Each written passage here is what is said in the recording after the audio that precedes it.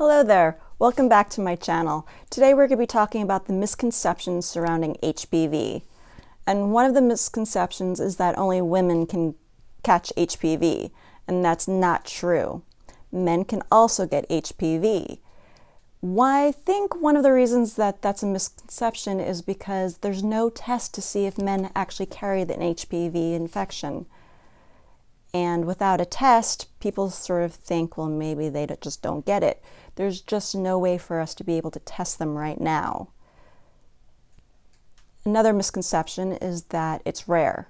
I've seen sources say anywhere from 70 to 95% of adults will have at least one HPV strain. And there are over 150 different HPV strains. Only about 12 of them can lead to cervical cancer, and only about 12 of them can lead to genital warts. So just because you have HPV, most likely it could be one of the strains that just doesn't do anything. Another misconception is that it's curable. Unfortunately, once you have an HPV strain, you're going to have it for the rest of your life. Having said that, it doesn't mean it's an active form. Most of us know somebody that has genital herpes or oral herpes. Those aren't always there. Sometimes your body will fight it off and make it dormant. But in extreme cases of stress, it can cause an outbreak. Similar to what can happen with HPV. Your body can fight it off, and then maybe decades later, you have a big stressful environment going on, and your body's immune system gets weakened, and it can actually activate the virus again because your body can't fight it off. So if you fight it off, most likely it will stay dormant, but it can get reactivated again later in life. Another misconception is that the vaccine's not good for you. Vaccines are there for a reason, to help your body fight off certain things. And with the HPV vaccine, it helps fight off, depending on which type you get, around 9 strains of HPV. It's a mixture of the different types that can cause cervical cancer or the warts. The cervical cancer, 2 of the strains that are covered are subtypes 16 and 18. 16 and 18 alone cause about 70% of the cervical cancers. So just having the vaccine greatly decreases your chances of getting cervical cancer. But it doesn't eliminate it. You still need to have your pap smears done because it doesn't get rid of and help your body fight off all of the different strains that can cause cervical cancer. So please still continue getting your pap smears and checking to make sure that nothing's going on. If you do have HPV, it doesn't lead to cervical cancer in all cases. So if you have HPV, most likely you're not going to get cancer. Most people, healthy individuals, in 1 to 2 years will fight off that infection and lead to no bad outcomes. It's just some of us, I say us because I am a cervical cancer survivor, our bodies can't fight it off, and after a long period of time, it will lead to changes in your cells that causes cancer, and then slowly they just keep on going. I will get to that in another video coming up later. Another misconception is that it only causes cervical cancer. And that, again, is not correct. HPV can cause not just female genital cancers, but also can cause male genital cancers. It can cause anal cancer, and also anything that has to do with the mouth and the throat.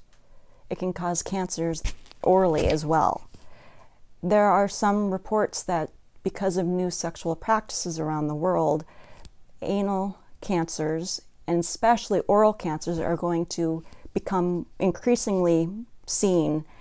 And eventually they're thinking that oral cancer can actually surpass cervical cancer for the #1 cancer caused by HPV.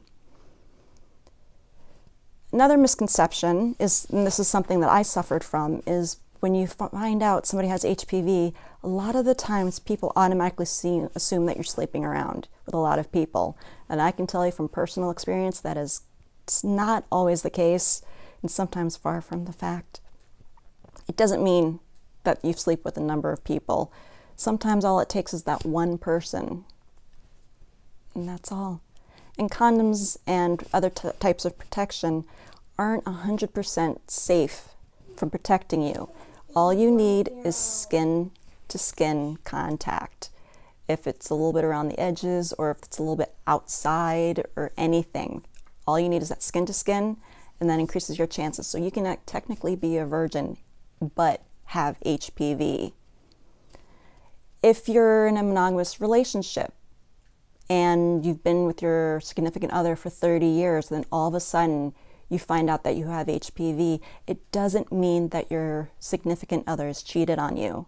Your body can hold that dormant HPV in your body for a long time, and then all of a sudden it can become activated. Like I mentioned before, your immune system could become decreased, could be from stress, could be from another illness, could be anything that decreases your immune system, and that could spark reactivation. So it doesn't mean that your partner's cheating. If you have genital warts, it doesn't mean you're going to get cervical cancer. Like I mentioned before, there are only about 12 different types of HPV that can lead to cancer. There are 12 different types that lead to genital warts. It's very, very, very rare. And I've heard some sites say it's impossible if you have genital warts for it to become cervical cancer. So just because you have genital warts does not mean it's going to transform all of a sudden to cervical cancer. And I think that's it for the rest of this video. If you have any questions or would like further information about any of the topics that we discussed today, please feel free to let me know. Like I mentioned in my first video, if you didn't get to see it, I'll say it here. I am doing these videos for you. I want to help you, and maybe you don't need my help, but you might know somebody else who does. I'm going to be doing more videos on HPV and cervical cancer coming up in the next few weeks, and I hope that you join me and subscribe and like the video. And if you didn't find this particularly helpful for you personally, but maybe you know somebody who has HPV or know somebody who has cervical cancer or is a survivor or something, you think that they might be finding something that will help them and something that's beneficial for them, please share this video, because I'm out there to help people like you or someone that you know. So share, and let's all get through this together, because one thing I can say is you're not alone. Thank you for joining me, and I'll see you next week. Thanks. Bye.